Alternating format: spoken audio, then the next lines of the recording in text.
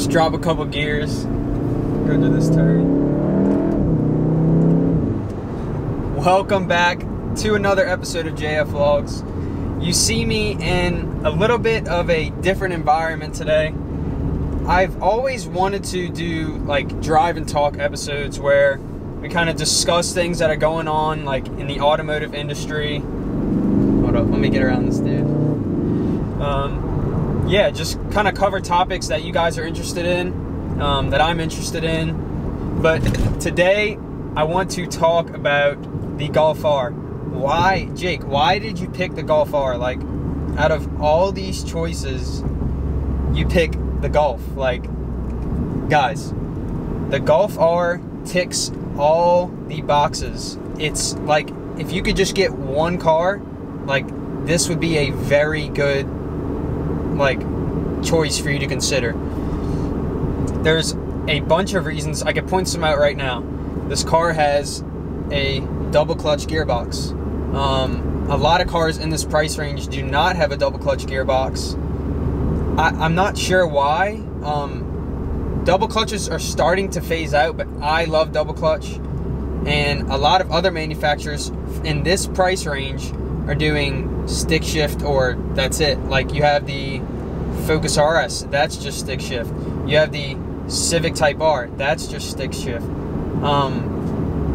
Another easy reason why I got this car: active suspension. It's basically like PASM, which is Porsche Active Suspension Management for a Porsche, but for a Volkswagen. Audi, Porsche, and Volkswagen are, I wouldn't say they're basically the same, but they take all of their technology, like, it goes all into Volkswagen and Audi.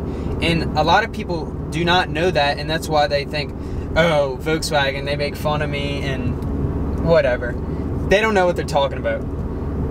So basically, this is a mini Audi or mini Porsche. Put it like this: this chassis is the S3 chassis. It's the RS3 chassis as well. It's a very nimble chassis, great chassis. Like I said, shared between all three manufacturers, except Porsche too, actually, but all the technology is all combined into this car. This interior quality is like just beautiful. The stitching, the leather, like there's Napa leather on the steering wheel, like, just, I don't know how they price this car for what they price it, but they did, and I hopped on that because, like, it's, I don't know, it just was such an easy choice for me. And a lot of people don't seem to understand this car's, like, capability. Like, it looks like just a little baby, like, Rabbit. They call it the Rabbit R, or the Golf R, or whatever. This thing is insanely quick. It's got the double clutch gearbox, 300 pounds-feet of torque, 300 horsepower. It's like instant. Like, just listen to these shifts. Like, how? Like, why is the double clutch phasing? Like, I don't know. Like, all right, supposedly, I'm not sure. This might just be from one person I heard, but I'm hearing this gearbox is rough when you come to a stop.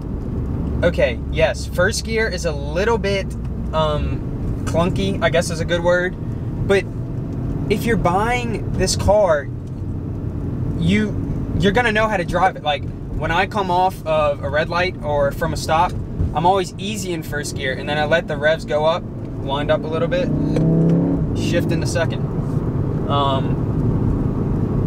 I don't see, like, why it's such a big issue. I'm scared that Porsche, I'm a huge Porsche fan, by the way. I'm scared that Porsche is going to phase out of the double clutch as well. We see it in the Cayenne Coupe, the new Cayenne Coupe that came out. That now has an 8-speed Tiptronic, something like that. Tiptronic, I believe. It's kind of like the 8-speed ZF, a little bit sharper shifts. It comes out of like the Audi RS5, Audi RS3, R6 Avant, cars like that. Not R6 Avant, sorry. We don't get those. Oh man, don't even get me started on that. I would love to have an RS6 Avant. Like, the hatch, like 600 pounds-feet of torque, all-wheel drive. That'd be the perfect daily. But for this car is the perfect daily. Like, I would recommend anyone to get this car if they're within this price range. It's just, it's stupid quick too. Like, this thing just thrusts you back in your seat and it just shifts instantly, instantaneous. That's a great sound. I'm not sure if you guys can hear it. I don't know if I want to tell you this, but this car does have sound pumped in from the speakers, if I'm correct. I was a little bit against it at first, but it's like, I don't know. I mean, it sounds really good, and most of it is the exhaust, because this car does have active exhaust. But even if it is, even if it isn't, I don't care. It makes it fun, and it just makes the experience so much better. Like, I'm not against what the future holds. Like, it's gonna come. Like, there's no reason why we should pout about it and cry and be like, oh, like, this is stupid for, like, enthusiasts. Like, yeah, it is, but I mean, what are you gonna do? Like, there's nothing that we can do about it. Anyways, I'm actually coming up to this little turn right here. Shifts are instant, just corners beautifully with that active suspension. Up through the gears, 5th, 6th. Little 0 to 20 acceleration for you. Just blows my mind. This car blows my mind. My previous car, the 10 Series Scion FRS, for those of you who don't know about that car was a turbo car. I turboed it, I built it, I did a couple of transmission parts. Had a horrible experience with that car, bad taste in my mouth, like, as far as modifying. Sorry. As far as modifying cars go, because that car was just a mess. Like, I go to school, I'm busy, I have to go places.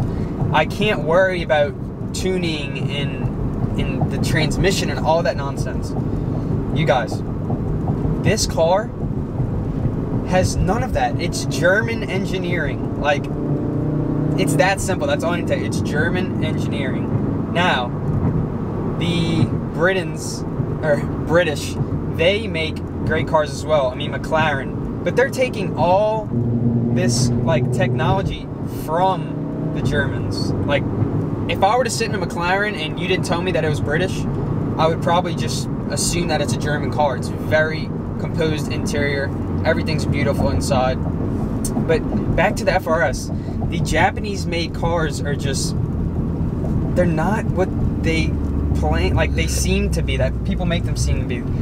I could see if you loved, like, that look and that, like, tuner look and all that, but as far as driving goes, if you want a car that can really drive, that you can push, you have to go German. You just have to. Now, that car did not have all-wheel drive. I'd always been into spinning the tires and drifting and all of that fun stuff, but when I got this Golf R, I completely, like, changed my mindset. Like, it's just anywhere, like, in the rain, like, pouring down raining, like, I'm telling you, people on the interstate, they're, like, putting around with their front-wheel drive, rear-wheel drive cars. This thing just cuts through the water, and you can give it as much power as you want at, like, any speed, like, from a dig. Like, this thing just goes. No wheel spin whatsoever. Like, you just get on it, like, and it just goes. Like, it's just, it puts a smile on your face. Like, yes, this car isn't, like, crazy loud, it's not, like, in your face, but it's just, it's an amazing car. Like, it ticks all the right boxes, all of them, at least for a daily. Now, let's move on to kind of what well, what I see myself doing in the future as far as cars. I know you guys watched the previous video, thought about getting rid of the Golf R, but I don't know, thinking more about it, I'd like to kind of have this and then have another car, which my three choices were, this is the funny part, they were the Alfa Romeo Giulia Quadrifoglio, the C63S, Mercedes, obviously AMG, and the BMW M3. But now it's like, do I just get a Cayman? Like, dual clutch, handles amazing. The only thing is, it doesn't have all the power that I want. Like, I feel like if I were to get another car, like a weekend car, I'd want it to be crazy and not composed. But then again, I've always wanted a Porsche. Like, what also scares me though, I raced the Cayman GTS and like, I was like a bumper ahead of him, like all the way until like 4th gear. Like, this car is basically just as quick as a Cayman GTS. So would that really excite me, like, as not being a daily driver, like just going out and driving? Or is this the Cayman GTS? Like, this does everything that that car does. It's got the transmission, it's got the active suspension, it's got the active exhaust, it's got nice leather everywhere, it handles beautifully. Would that be having like two cars and like the two like same cars in the garage, or would that be a little bit different? So a lot of people wonder, like, why don't you like muscle cars and like American made cars?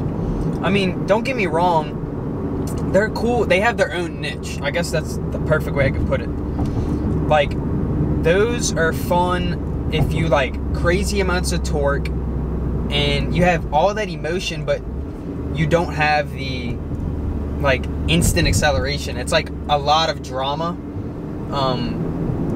with still not like picking up pace like crazy quick. But I don't know, I mean, yes, the ZL1, the ZR1, those are like track beasts. Like, I would not mind having one of those whatsoever. But it's just, I'm not gonna go get one. Like, it's not me. Like, I tell you guys, it's just not me, and it's just stuff rattles, and I don't like any of that. But, and they can't do this. They can't go through turns crazy quick like this. You just drop a gear, DSG, can't get that in a muscle car. Instant shifts. Those cars, like the Hellcat, they have the ZF 8-speed. They don't shift as quick. They don't grip as well. The weight, like the power to weight ratio isn't as good. Like, nothing stacks up to a German car. And yes, people might say, well, I don't have the funds to go get something German over an American. I mean, you say that, but even just like, I go back to the Golf, I could just go back to it every time.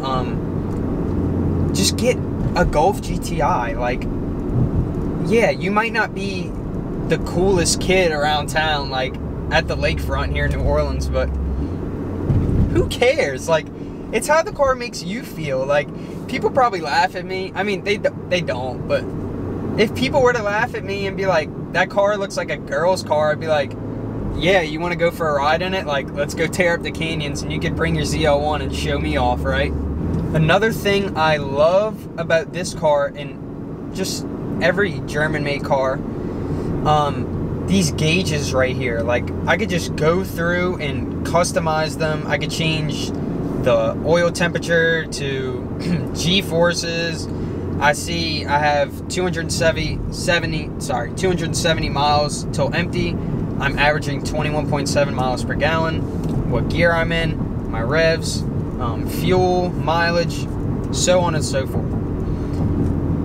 It's so much, like, there is so much customization you can like do to this, and I can like, I don't have to look anywhere else, like down here, up here, to see what I need to see while I'm driving, while I'm going through turns, while I'm hammering the gas.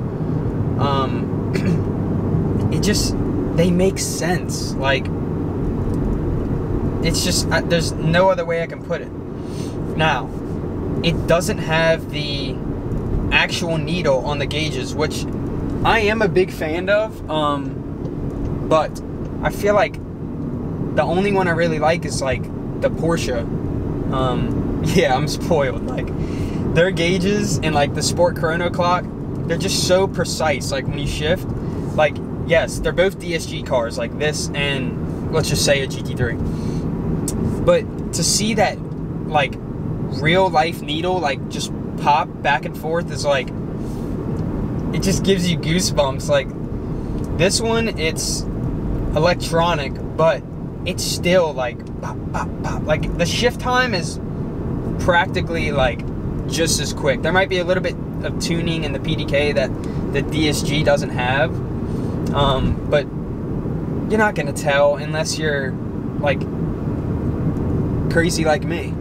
Now, aside from the performance specs and performance talk that I'm kind of going through, it's that simple to just put it in auto, just like that, go to mode, put this car in normal, well, my custom mode. Yes, we do have Eco, Comfort, Normal, Race, and Custom. Custom, you can kind of, like, say you want the steering in normal, because you don't want it too floaty, but you want the suspension in Comfort. You can go through and adjust as you please. Right now, I'm in normal. It softens the suspension, quiets the exhaust, lightens up the steering just a little bit, and this is your perfect commute car. It's got heated seats. It's got dual climate control. You have a friend, he's cold, you're hot, go for it, man, go for it. Heated side mirrors. Yes, heated side mirrors. Best thing in the world.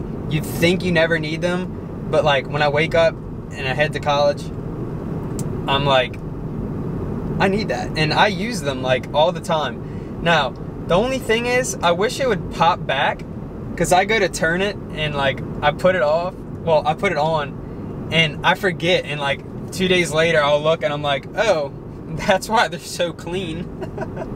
I'm sorry if I bored you guys. Back in the race for sure. Let's go. Left it in auto there. Auto is just as good. Like, I'm going into manual though. I'll talk about auto for a second. It's like, it knows what you want to do. Like, sometimes if I'm like just cutting through, and I don't want to have to think about what gear I'm in, I'm really focused on driving and kind of getting to where I want to go. I just point the car and it shifts for me. Like, it knows exactly when to shift and like what gear to be in. Especially going through turns like this. I mean, I'm shifting right now, but I feel like if I think and I'm like, all right, I want you to be in second gear, it like listens to me. Like, this car adapts to how you drive, believe it or not. Like, if you drive it hard all the time, it'll want to drive hard. If you drive it soft, it kind of relaxes the transmission. And I don't know if I'm just crazy, but I've heard that about like German cars, especially the Golf R. Uh-oh, he's coming into my lane. Oh, this car is great. It's just, you could do anything with it. Like, oh, speaking of doing anything with it, this car is launch control. Mainly, like, almost 100% of DSG cars have launch control. It's crazy. If you guys want to see me do launch control, go check out my other video, Mississippi Gulf Coast Cruise, launch control. That was, like, awesome. We actually had somebody, like, at the racetrack, like, tell us we couldn't do it. And I was like, dude, this is a racetrack. Like, what are you talking about? Anyways, enough of that guy.